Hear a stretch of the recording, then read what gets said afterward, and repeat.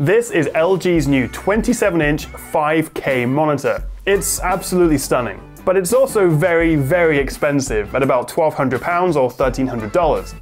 It's kind of like they've taken a 5K iMac and then just taken the screen out and left the computer a bit. It's pretty much the Apple monitor in all but name. LG are even marketing this as the perfect companion for Mac users. If you're looking for a premium, color accurate, super sharp and easy to connect second screen for your MacBook Air or your MacBook Pro and have very deep pockets, then this is definitely worth considering.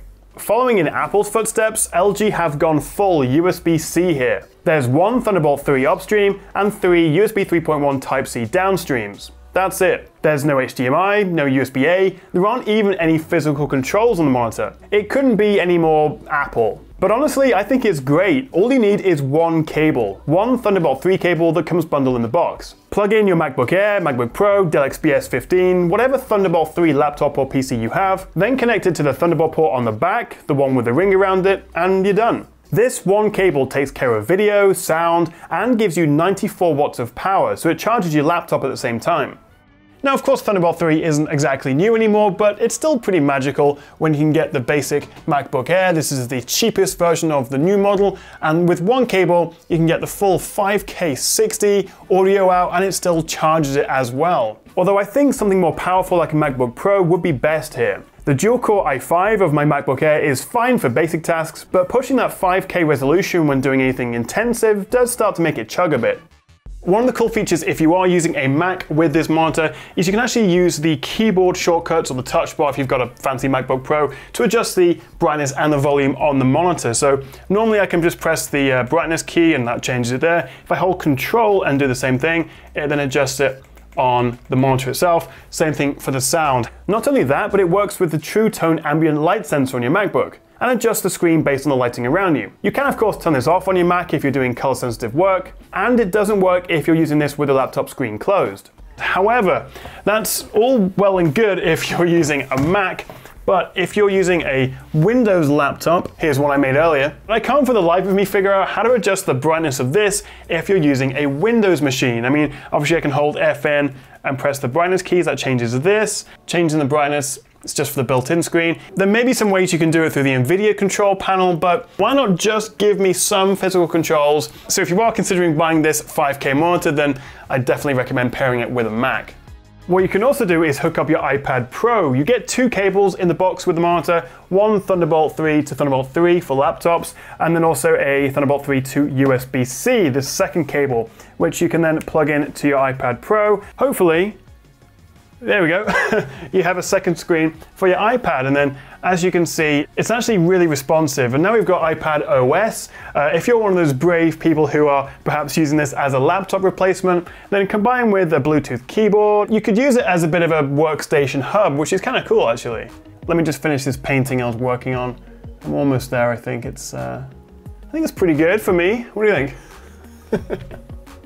You'll also need to use this USB-C cable for connecting the monitor to your desktop PC, which does limit it to 4K rather than 5K. Unless of course you happen to have a Thunderbolt 3 port on your PC, or you're Mr. Moneybags with a Mac Pro. Okay, enough about ports, let's talk about that screen. We get a glossy IPS panel with a 5120 by 2880 resolution that gives us 218 pixels per inch. It's ridiculously sharp and just looks incredible. I find myself leaning in and trying to make out individual pixels, but it's impossible. I mean, if you consider a normal 4K monitor has 8.2 million pixels, this one has 14.7 million. That's 77% more. Pair that with a 1200:1 contrast ratio, 99% DCI-P3 color, and a whopping 500 nits of brightness, it ticks a lot of boxes. Unfortunately, it doesn't support any kind of high dynamic range, so you can't stream or edit or watch any HDR content on this, which is a bit of a shame given we have that 500 nit brightness, and also the fact it's targeted towards creators and prosumers who may actually want to edit HDR content. And also with a 14 millisecond gray to gray response time, this is definitely not ideal for gaming. You'd see quite a lot of ghosting, but it's not really meant for that. But what exactly is the point of 5K monitors? Well, besides offering an even sharper image with a higher PPI than 4K, it allows creators to view and edit 4K content natively, while still having some extra screen space for the program's toolbars and menus. Particularly useful for Lightroom, Photoshop, and, well, most of the Adobe suite. And that 99% P3 color is perfect for video editors. Now, it isn't a truly professional monitor. It doesn't have a native 10-bit panel. It uses 8-bit plus FRC. It's glossy, which looks nice, but of course you get reflections, and I think a matte panel would have been more useful. Design-wise, well, it's simple, functional. The bezels are pretty chunky, and they're not flush with the screen, so it's not the sexiest monitor in the world. It does feel well built though, with a sturdy metal stand. You can't rotate it, but you can tilt it and adjust the height, and it even goes high enough to fit a 15-inch laptop screen underneath. You do of course also have the option of VESA mounting it, and there's a separate backplate in the box for doing that. Alright, so this is being shot with the little 2-megapixel camera that's built into the top bezel. It's shooting full HD video at 30 FPS. It's quite a big step up from the webcam in my MacBook Air. It's still not amazing, but if you are doing lots of sort of Skype calls, FaceTime, web chats, that sort of thing, then this may come in quite handy. There's also dual 5-watt speakers, which are among the best I've ever heard on a monitor. Your destiny.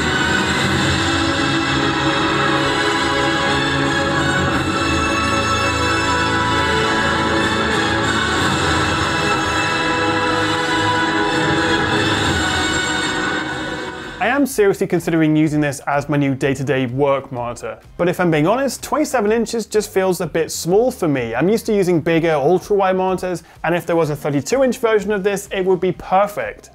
So overall, LG's new 5K monitor is definitely quite a niche product. It's for prosumers, ideally who use a Mac, but who also can't afford Apple's upcoming Pro Display XDR, but still have over $1,000 to drop on a single 27-inch monitor. But if you are that person, and fair play, that's a pretty cool place to be, then yeah, I definitely recommend this, and if you do want to find out more, I've left links in the description below. Would you ever buy a 5K monitor though, or is it just a bit overkill? Let me know what you think in the comments below. Thank you so much for watching, guys, and if you did enjoy this video, then why not hit that subscribe button, go and check out some more of my videos, then you'll get sick of hearing my voice and seeing my face, and then you'll unsubscribe and we'll be back to square one, and hopefully though, I'll see you next time right here on the Tech Chap.